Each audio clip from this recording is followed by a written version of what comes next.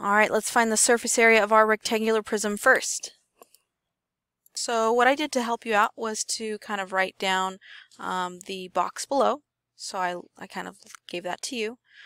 Surface area for a box, remember, is base perimeter times height plus 2 times area of our base. So let's find our base perimeter. Go ahead and add that up. You got 24. Height is about 4 inches. And go ahead and find the area of our base. Hopefully you got that. Let's go ahead and calculate that out.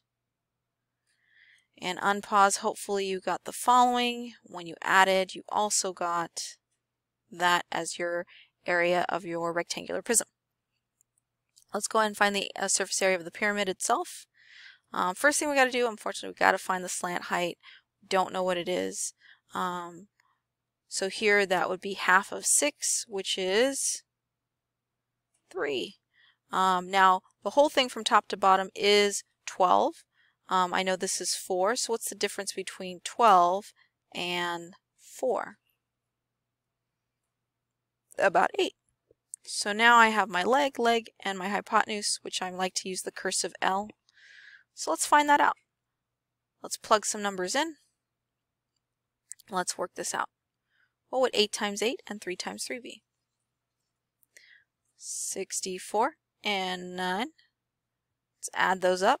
That would be 73. Let's square root both sides. That would be, our slant length is 8.54.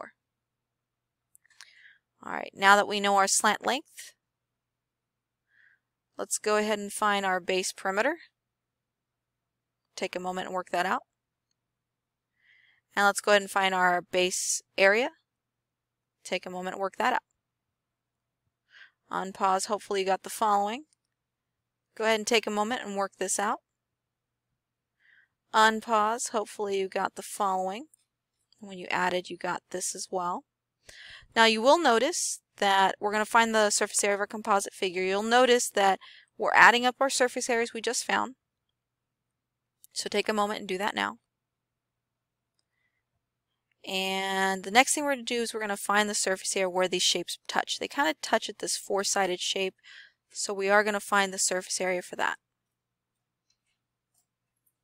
Hopefully you got that. So we have our surface area, take away twice our overlap shape. Essentially we kind of counted that box right here that you can see twice. So let's work that out. Pause and do that now. And unpause. Hopefully you found the following. And we're here for checkpoint. What's nice about this one is they do tell us what the radius is. They do tell us what the slant height is. So we can work that out. For our other cone, we know what the radius is. We know what our slant height is. Take a moment and work that out. Unpause. And then we're just adding those together. So it's very similar to the one that we saw before in the homework packet. Alright, there is homework from the textbook, so make sure you're working this out.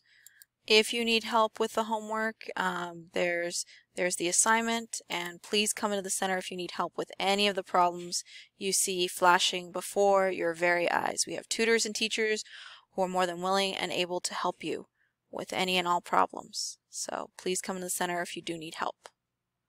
Alright, we'll see you on the next video.